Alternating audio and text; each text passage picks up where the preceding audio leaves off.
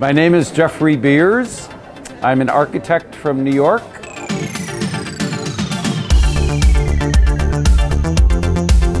My first project was a restaurant, the longest bar in New York. It sat 300 people. What is your dream project? I would very much like to do a school project and bring my hotel experience to that type of a project. Where do you get your inspiration? I get my inspiration from everywhere. All of the arts, the music industry and the fashion industry.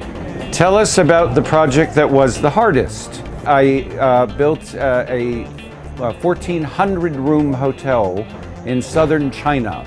That was probably the most challenging. Which project do I connect with the most? Good question. I really enjoy resort hotels. What is your advice to the Israeli market? To keep doing what you're doing. I think it's fantastic.